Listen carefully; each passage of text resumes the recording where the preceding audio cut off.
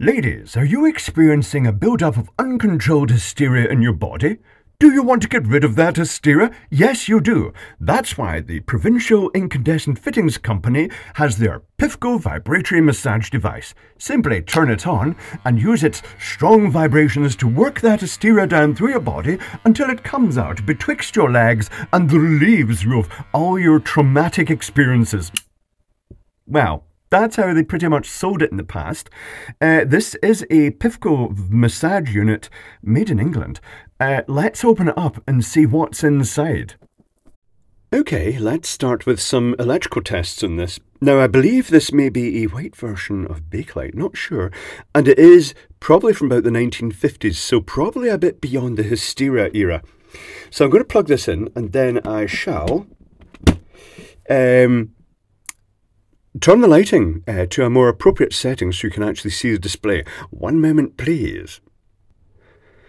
That's better. So the current voltage is 247 volts. If I turn this on, it uses approximately 15.6 watts. Power factor is a miserable 0.285, but that's because it is a purely inductive load. Now, it does say 10 watts as a rating, but it's also got this knob on the back that can be adjusted, and it does have a small effect on the power. I think it's just as it restricts the movement, the power goes up slightly, as you'd expect in an inductor. Okie dokie.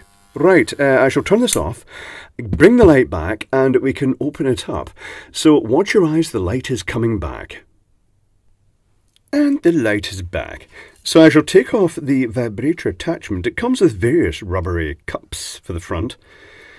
These were in an era when they were finally getting used to the fact that, yes, these things were used for pleasure, as well as health purposes. Let me find a suitable screwdriver. It's flat blade screws, and I think, it's flat blade screws either side. I don't even know if I need to take both out. We'll find out in due course. The history of vibratory massage devices is interesting. In the Victorian era, it was one of the first electrical appliances, was vibratory health devices for obvious reasons. Oh, the nut has just fallen off the back. And then they came into disrepute because they were actually featured in a pornographic film. And suddenly everybody was like, oh no, we didn't know they were used for that. Yes, you did, you perverts. Anyway, let's just lift this up. Oh, very simple construction. It's literally, technically speaking, it is in a way a solenoid, but hold on. What is this actually? All this is doing is just increasing the, as you tighten this up, all it's doing is just compressing that spring. Let me zoom down in this. There's not really a lot to see in here. There's the switch. There's the incoming flex with red and black wires. Bit of the fabric, the cloth, rubberized cloth tape for the insulation. And then this solenoid. Let's take the solenoid out completely. And we'll see what we can find inside. Something just let rip. That's okay.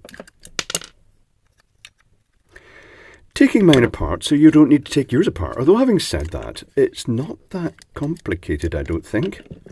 And it looks as though it will go back together again. Oh, that is a very traditional construction.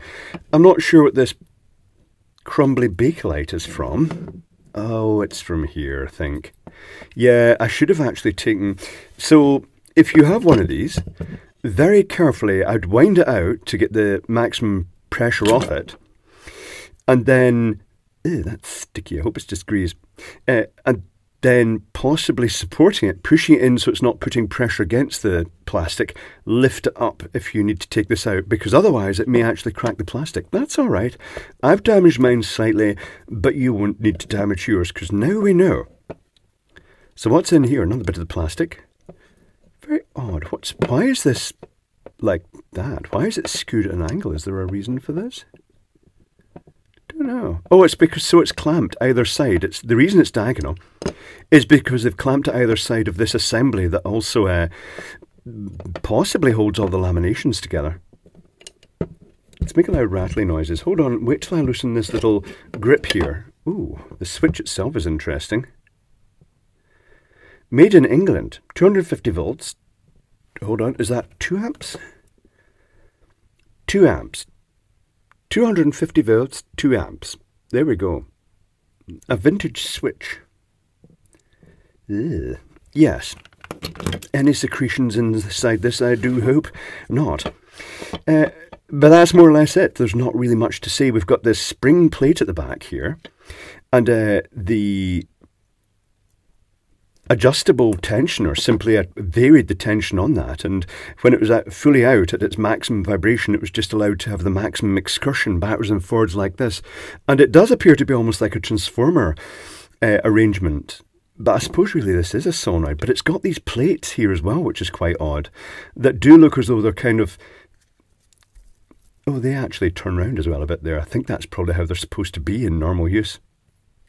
But those plates, they've also got a bit of damping on them. They've got some more of that fabric tape, so that if they actually hit the armature, they're not going to make too much noise. But ultimately, that's it. It's just a solenoid-ish type device with the spring plates and the little plate at the end here going across either side of this. And that's fundamentally it. Springs here and springs here. Very interesting. Do you think this plate here is supposed to be round that way? Do you think by changing the position of that, they can fine-tune the springiness? That's possibly what that's for. Not sure. But there we have it. The Pifco vibratory massage device. It's very simple inside. It's fundamentally just a vibrating electromagnet running at mains frequency. No fancy control over the vibrations other than a spring that is used to basically pre-tension the solenoid assembly. And that is ultimately it. Very interesting. Well worth taking apart.